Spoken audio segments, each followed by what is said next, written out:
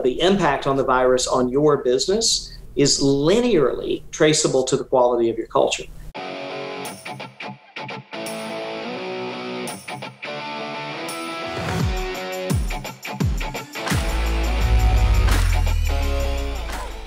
What's shaking? Welcome back to All In. Hey, I'm Rick Jordan. I'm here today with a friend of mine, Trey Taylor. What's up, Trey? Rick, good to see you, buddy. Good to see you this week, and good to see you last week, too. My man, you're I feel you. Your book's out, and it's a CEO does only three things. Dude, first off, what are those three things? Yeah, so, we frame this pretty narrowly, right? And some people want to push back on it, and I'll tell you why in a second. But a CEO effectively only does three things. Those three things are culture, people, and numbers, right? But you're a CEO. I'm a CEO. The pushback is, yeah, I wish I only did three things. But in reality, I do 1,000 things. What are you talking about that I only do those things? Well, it really should be you only should do those three things because you're the only person in the organization that can do those three things. And other people can do pieces of them. They can do delegated pieces of them and that sort of thing. But you're the one that has to own the ultimate responsibility as the CEO for those three things. That's fantastic because you're dead on. And one of the struggles I see a lot of CEOs is you do, because you're saying that a CEO should, the book is a CEO only does three things, right? I almost would want to throw like a should in the title there. Should only do three things. That's right. Because what do we end up doing? We end up doing all the other stuff that doesn't get done after we've delegated it or isn't done in the way that we wanted it to be done, even though we didn't tell anybody else that, or something that somebody is trying to learn and we already know the answer to. So we have a to-do list. So the compromise that I strike with CEOs is this. The first three things that you do in the morning, do something related to expanding the culture, and we'll talk about what that means. Do something related to expanding people or your organization's ability to attract and retain people, and do something around either the agenda setting of numbers, the measurement of numbers, or the achievement of those numbers. And typically I can get some buy-in on that. So we spend a couple of hours in the morning doing those things. Then you're allowed to work on your to-do list, which is probably a mile long, the rest of the day. Then you're allowed. I like that.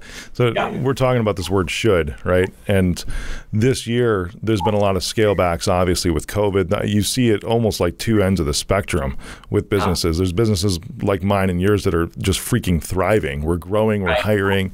It's awesome. But then you see the other end of the spectrum to where there's people that have really, really had to pull back. So maybe the CEO in those scenarios is saying, well, shoot, now I have to kind of dive into the day-to-day because the people I had literally that were taking care of those things are no longer here. They can't be. What would you say to them, and what advice would you have to leaders, CEOs coming out of this? And notice I say that optimistically, coming out of the pandemic to where they can get back into their groove again with these three things. So the answer is the same to anybody, right? So if you're running a Fortune 100 company, and I've got some of those CEOs have read the book. Kevin Harrington wrote the foreword to the book. He runs massive organizations and, before and that sort of thing. And he looks at it and he says, hey, this is just as applicable to me when I had 3 employees as when I had 3,000 employees. And the whole key is keeping everything in perspective. So a CEO is the only one in the organization that doesn't get the luxury of laying anything down for the day until they pick it up the next day. And you know that as well as anybody. We have to keep that stuff ahead of us, in front of us all the time, even if we've got a long to-do list. So those people that are in maybe a little bit of a regressive state right now because of the topsy-turvy nature of 2020, it just gives them a little bit more freedom, a little bit more focus, a little bit more discipline around, hey, these are three things that I know I can touch and control, even if I can't touch and control everything else, even if I've got to do a lot more day-to-day style, lower level work than I typically did in the past. And that should still come after those three things. So when you're allowed to do those day-to-day things, getting down into the trenches, that still should come after, even with the retractions.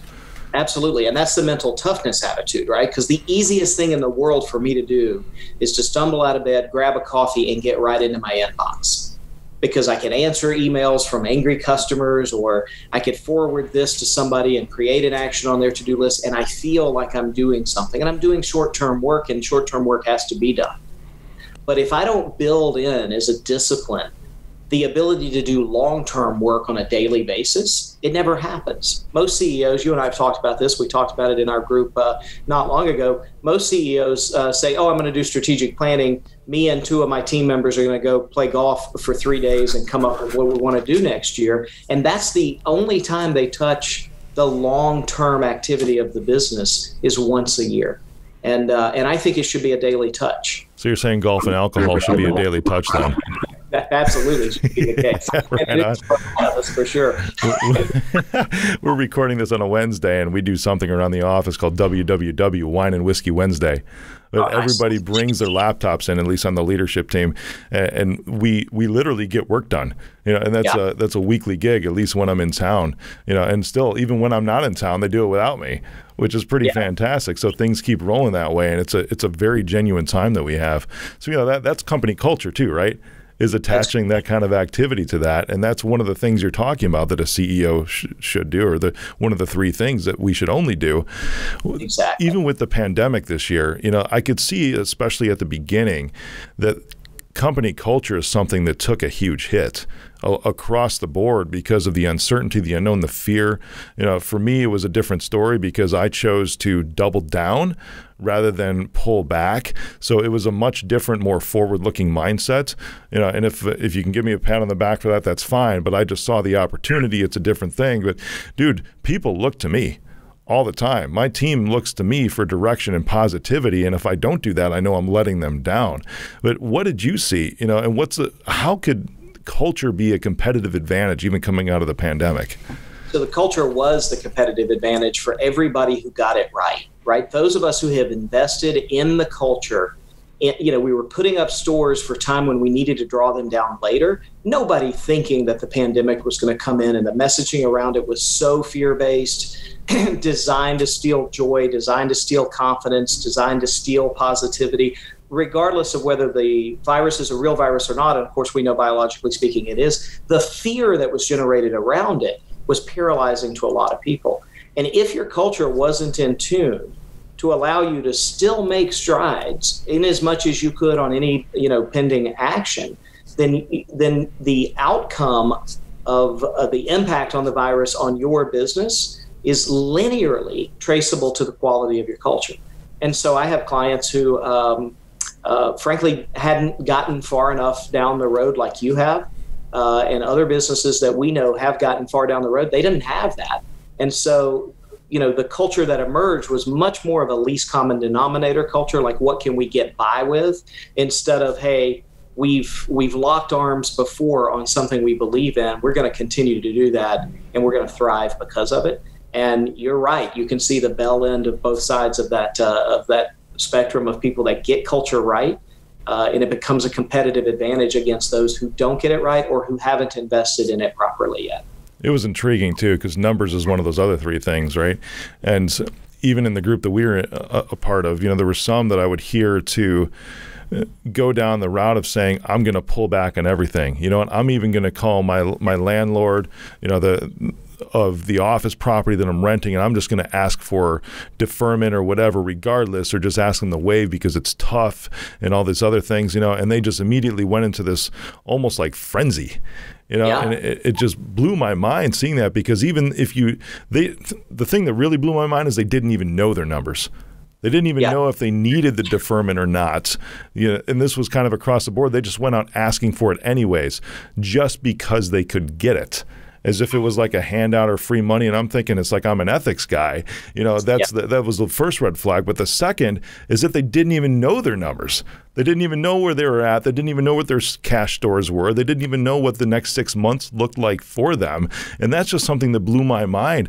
Explain this to me, because I've been looking at acquisitions too. And I have had to literally go through P&Ls for the owner, for the seller, and when they say, well, we're making 15 points of margin on these deals, I'm saying, dude, you're making like 0.15 points of margin. I'm looking at your P&L right here. Well, that's not right. How can you not know your numbers as a CEO? You talk about a competitive advantage. That's one right there. Knowing what your unit-based economics are, that I have to sell this thing for this amount of money in order to produce this profit that I can invest in the business. Such base level knowledge most CEOs don't have. And for my consulting clients, we are tremendous focused on transparency in the business. So every single employee that works for my company knows my P&L in and out. They know what our profit margin is. We start that early when you come on board with us. I did one of the sessions with a new hire this morning who's been on board with me for 4 weeks. He couldn't believe I was telling him, this is my salary, right? He couldn't believe that I was saying, this is what to the penny we spend on marketing. And so what that means is it leaves us with a margin, and that margin is why you have a job, and that sort of thing. We talk through that. But CEOs of other businesses typically don't have that nailed. They don't know, to your point, they don't know their unit economics that way. And so the question becomes is how can you grow and how can you manage properly? How can you optimize against a set of numbers that you don't know? And the answer that you know already and your listeners know as well is you can't. You're faking it. And one of the things I hate the most is that fake it till you make it kind of thing. I'd rather make it first. Let's just get to that point right off the bat. So we do a ton of education work with CEOs, and it's often the case that I close the door to the office. It's just the two of us, and it's like, hey, ask me the question you've been embarrassed to ask anybody when it comes to economics or or business math or something, and they always come out with something, and we can solve that for them. So that's awesome. I'm launching a mastermind in my industry, and that's one of the biggest downfalls I see because there's not many coaches in my industry. There's a few small ones that are there, but not many larger ones. Masterminds almost don't even exist. There's maybe two out there, but the ones that I know of, I've actually been a part of, and they don't teach the microeconomics that you need to know as a CEO. They don't even educate the business owner how to read those things. I learned, I've told the story before, I learned how to read a P&L when I was 18 years old as a store manager at Radio Shack. Yeah. and it was the most important thing to me because I started realizing it's like my bonus is based off of this thing. I better know every single part of this so that I get paid as much as I possibly can. And you probably had to learn it on your own initiative and figure it out. Exactly, because almost all the other stuff, at that time, this was, 99 or whatever, I was the youngest store manager that ever existed with Radio Shack at that point in time. I don't know what happened in the 20 years after, but that was it. I would look around and I'd ask for help for the other store managers and even from the district manager. I'm like, well, I don't know. We just give you access. Like, but we're all incentivized at a management level based off of this thing. How can you not know? You can learn it in college, and I don't think they teach it in high school very much, but you can learn it there. But until you're in the real world, and to your point, until you see those dollars on the page belonging in your pocket, you really don't care enough about it to make an ownership decision. And that's what we do, is we believe and preach a philosophy called ownership thinking. And so we've got some great success stories. When 2008 and 2009 happened in our business, we were afraid. We didn't know if the elimination of business credit immediately meant that people couldn't buy our services anymore. And so I went to the team and I said, guys, you're very familiar with the P&L. You know the economics of the business. I want to get out ahead of things as soon as I can. I need to find an extra $250,000 of bottom line money. And how are we going to do that? So we sat in the room the entire day and they said, hey, we need to eliminate this expense. And Trey, you don't need to fly first class for the next 12 months. And, all of those kinds of things were on the table, and we made it happen. We got down to, we had about $80,000 left that we couldn't cut anywhere without damaging the functioning of the business. And so one of the receptionists, I had two receptionists at that point. One of the receptionists said, well, wait a minute, what if we just sold more? We would make more. We'd have to sell at least twice that because our margin's 50%. And this girl's 19 years old and she got it. And she got it because we were transparent. Then the other receptionist said, well, hey, my mother runs an HR consulting company. I bet she could use what we do. Ended up selling her exactly to the penny what we needed to make that $250,000 threshold. And it really did make the next 2 years a lot easier on us than our competitors. We ended up buying one of our competitors who didn't go through that exercise, and we got a good price on them. We've been, integrated them into our business now. So I wouldn't have been able to do any of that if I wasn't transparent about numbers. That's awesome. So a 19-year-old girl just said, hey, what if we sold more? Because she knew the numbers. She knew exactly what would go to the bottom line. And Rick, it hadn't occurred to me yet when she's. That's fantastic. So oh my gosh. First team right there. Isn't it so fantastic to surround yourself with just powerful people? I mean, intelligent people that are just bought in.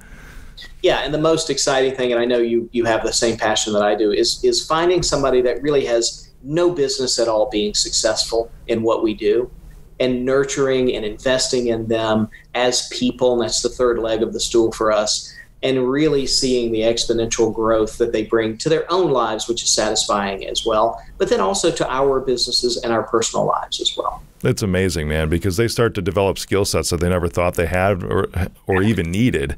Yeah, and then they start to apply that even to their personal lives, and even outside of work, their relationships get better because they're just more confident in themselves. Yeah, that's exactly right. And I know, because I've seen you do this, and we've seen this in the rooms that we inhabit together sometimes, the really great CEOs have a skill set, a dual skill set. They precept value in other people, right? It's almost like you've got a strange prescription contact lens in when you look around the room and you say, this person over there is probably really good at something that they have no idea that they even have the ability to do it. And then we evoke that out. So preception and evocation. We evoke, it's from the Latin word vocat, to call. We call out from that person that ability that we see that they may not see. And if I spend time with CEOs a long time over your wine and whiskey, I could ask you the same thing. Who did that for you? And you would have a story about it immediately, right? For me, it was my 6th grade headmaster, Mrs. Brownlee. And she saw something in me. She called it out of me. I didn't see it in myself. And when I look at the guy in the mirror today, I see the guy that she saw back in 86, 88, 89, whenever that was. And it's amazing. Great CEOs can do that. Man, that's amazing. And doesn't that light you up too when you see that in other people, to where you see something in somebody and you just know it's not there yet, but with a little guidance and just a little investment even in your own time, that you'll start to see them just bloom into something that's incredible. And then you get to that moment, and it's not an I told you so moment.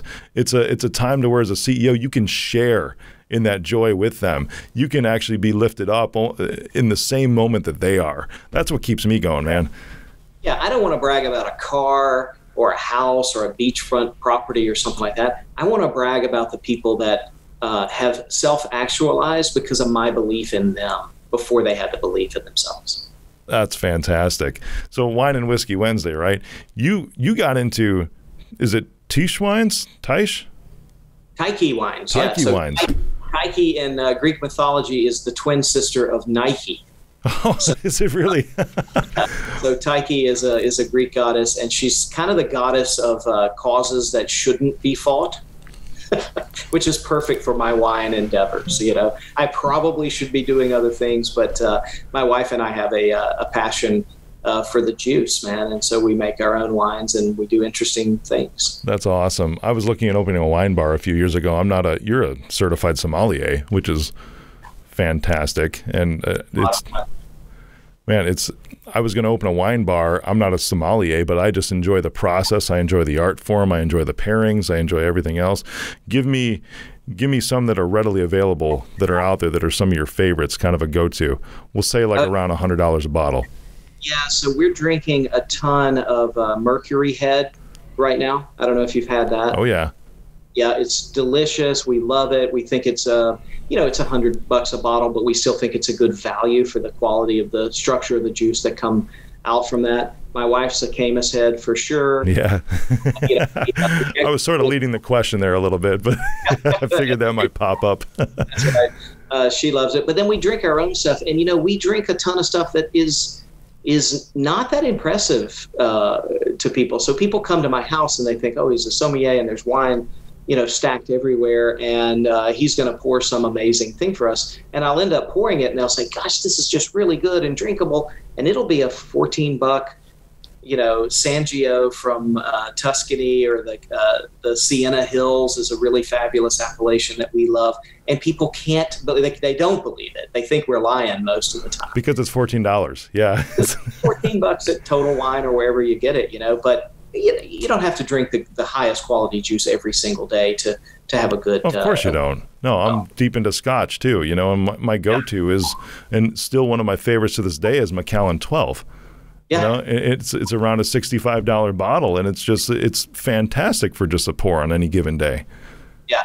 Have you had the Glenmorangie Nectar D'Or? I sure have. Yeah, baby. I go to, and it's not even Scotch. It's like Scotch punch or something. Yeah, it's got so much citrus that's in it. Way too smooth. Yeah, it does. And they age that in Sauterne barrels. So Sauterne's the dessert wine from France, made mostly from the Semillon grape. The really Chateau de Chem, really very, very sugary sweet, syrupy sweet wine. Well, they age the Scotch in that, and it pulls that refinement out of it, and it's absolutely it's a fantastic kind of palish orange label on that guy. I've actually bought that for clients before as a gift too. One that taught me years ago. I know we're diving into the drink one. We're getting away from the book here a little bit, but this is good. This is the So I'll tie it back to the book. One of the things that we do when we diagnose cultures is we see, do you have a culture? And we look not for the engraving on the wall, right? Because even Enron had this great corporate philosophy engraved in gold letters on the wall. That's not the proof of an existence of a culture. Ritualization is. And so if I poked my head in your office on a Wednesday and I saw people doing the same thing every single Wednesday, relating to each other and living the values, having those values show up in the behaviors of the people, that's great evidence of a great culture. That's fantastic. I'm really excited for your book, and it's something that I'm going to pick up too. I want to get several copies actually for my upper team, if you don't mind. And then we can give you feedback on that too, man. But I think it's going to enrich our lives too. How did you? I know I'm interested in the wine, right? Because you look at other people out there like Gary Vee, and the guy has millions of followers. People see him as an influencer, and that's great. I have a show that's in 30 plus countries around the world. Tens of thousands of followers here and there, but someone like Gary Vee has a real business. He started out as a winemaker, which is what you're doing right now, but it was almost like inverse because you also have a real business. You're not just an author, right? You have a real business, but yet you're using that as a tool to get out there, just like the influencer space that I'm in. Right. So how do you go from that, from having that business, which you do in coaching CEOs and bringing along C-level teams, regardless of that you just like wine and that's your passion, what actually caused you to start a winery? Well, it's not a winery, but just a wine label. Yeah, so we call it a virtual winery. So we buy juice, and there's a big dirty secret in the wine industry, which is overproduction. So every single winery in the world produces more juice than they can potentially use. So in France, they call it the pour down. So you pour it down until it ends up in table wine, and it's mixed. You might have an ounce of the greatest wine from all of France mixed with some schlock that comes from a different vineyard or something like that. But Two Buck Chuck is exactly the same thing. It's just a tremendous blend of everything. And so early on in my wine interest phase, I met somebody, and we invested in the company. And the company was called Crushpad, which foundered in 2008, which was a really sad moment. So about vanity wineries, right? So if you call almost any winery, you can pay them enough money, they'll put your label. The white label, yeah, yep. Your juice. That's what I was looking at, opening the wine bar. Yep. Yeah. So we didn't want that. What we wanted, and there's nothing wrong with it, but what we wanted to do was we wanted to have a say in the winemaking process. But, I hate fixed expenses. Hate them. Absolutely hate them in every business. So I didn't want to go buy land and then risk it all on a game of do these grapes come out well or these don't or something like that. So what we ended up doing was buying juice, and then we make the barreling decisions, we make the aging decisions, we make the blending decisions, we make the bottle time decisions, all of that sort of thing to produce the wines that we want. And so we've done a Howell Mountain Cab, we've done a Bordeaux, we've done sparkling from Sonoma Coast, we've done a Willamette Pinot, which was divine.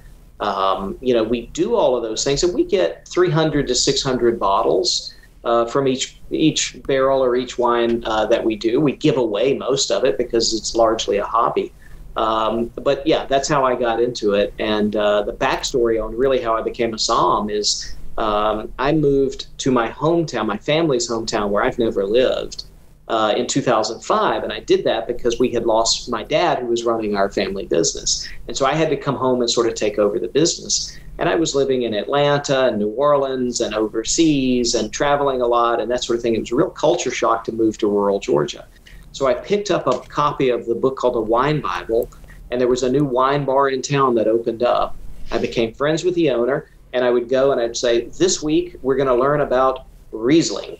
And he would get 6 or 8 different Rieslings that I point out to him in the book. We would drink them and that sort of thing. And then I would go take the test. And so that's how I became a somm over time, is to sort of self-study. And it's the application of the intellect to something that's also really fun to do, which is to have a drink. And so that's the whole story. That's how I became. That's awesome. That's fantastic. How do you tie that back to the book? You know, what are your 3 things applied to the winemaking? Well, for us, we do a lot of cultural activity around that. So if Bingo. I'm actually, it's a lot of cultural stuff, but we also do sales related to that. So sometimes if I'm trying to get into a certain business opportunity and I'm beating my head on the wall, I'll call and say, hey, I do free wine tastings. Would you like me to host a custom wine tasting for your executive team? Walls come down immediately. We put great juice on the table. We put mediocre juice on the table. We teach a little bit. Ask me the question you always wanted to ask, but you didn't want to look stupid. We do all of that sort of thing. People enjoy it. And then potentially a business conversation can come out of it. And then it makes it fun for you too. It's fun. Even if I don't get the business, at least I had a good time drinking wine with some people. Probably. That's awesome, my man. I love it. Well, where can everyone find you? It looks like trinity-blue.com, right? Yeah, that's our consulting company, trinity-blue.com. And then, the book is released November the 10th and hits Amazon on that day. So would love for people to pick that up and leave us a review if you think it's good. And love to chat with anybody about that. My contact information's in the book and, of course, on the website. That's awesome. Go buy Trey's book, and let's make him a bestseller within the next 48 hours. Sound good? Yeah, excellent. Awesome, brother. Thanks, my man, for being on. Thanks, Rick. Appreciate you and the work that you do as well. Thank you.